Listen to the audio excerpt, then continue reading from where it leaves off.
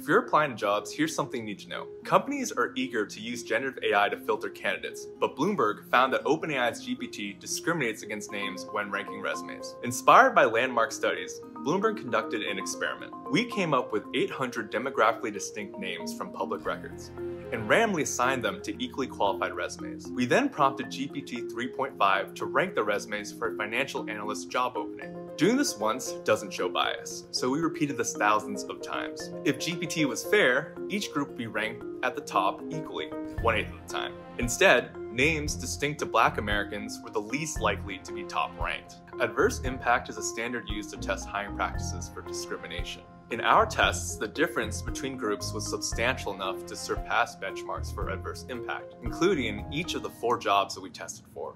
GPT's bias varies. For example, GPT preferred names distinct to women for an HR role, adhering to stereotypes. Why does this happen? OpenAI uses embeddings, a way to represent each word numerically, based on how they're used in natural language. Names from the same racial and ethnic groups clustered together in OpenAI's embeddings. Bloomberg's analysis shows that for GPT, a name alone is enough to lead to racialized outcomes.